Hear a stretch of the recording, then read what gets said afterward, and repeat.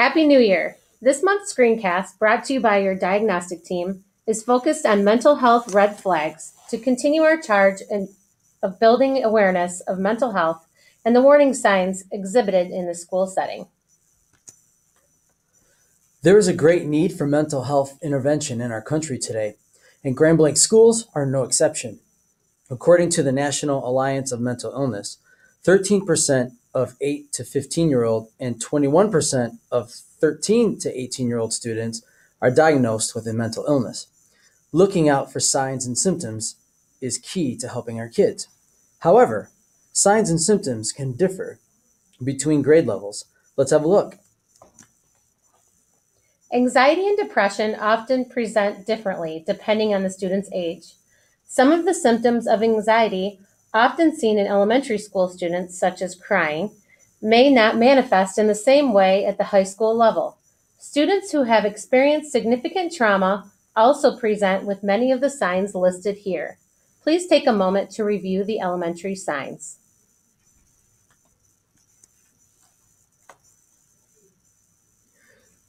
This list includes many of the common signs that we see with teens struggling with anxiety and depression. Keep in mind that signs of possible mental illness present differently in each individual. Therefore, this list is not exhaustive.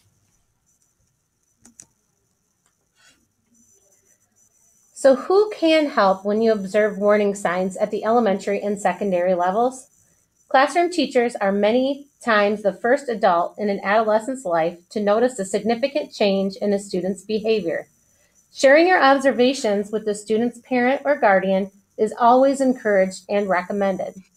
Also, utilizing your building resources, such as a homeschool liaison, or consider presenting the student to the student assistance team if the student is a general education student. For students eligible to receive special education services, collaborating with the student's case manager and service providers is considered best practice. In addition to reporting signs of anxiety and depression in students, you may also be witness to signs of abuse and neglect. These signs include visible bruises or marks, sudden change in behavior, injury, or a dangerous home.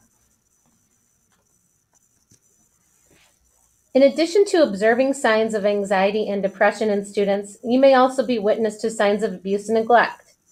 Signs of abuse may include visible bruises or marks, sudden change in behavior, injury, or a dangerous home. Signs of neglect may include dirty or improper clothing, hunger or thirst, chronic sleepiness, and an unsafe living environment.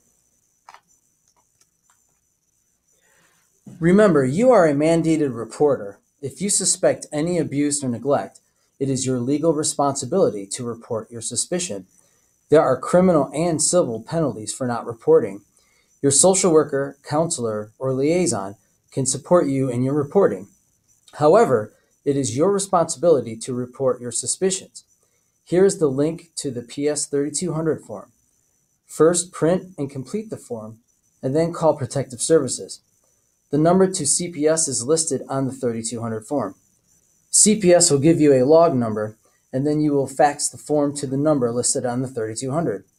After the form is faxed, give a copy of the form to appropriate administrators and counselors. Additionally, here is a link to a mandated reporter video. Your diagnostic staff challenges you to take the first step and recognize warning signs within your class. You are the first line of defense in recognizing a need and making sure the appropriate interventions and services are sought. Most importantly, please know that you are not alone and we are here to support you. Thank you.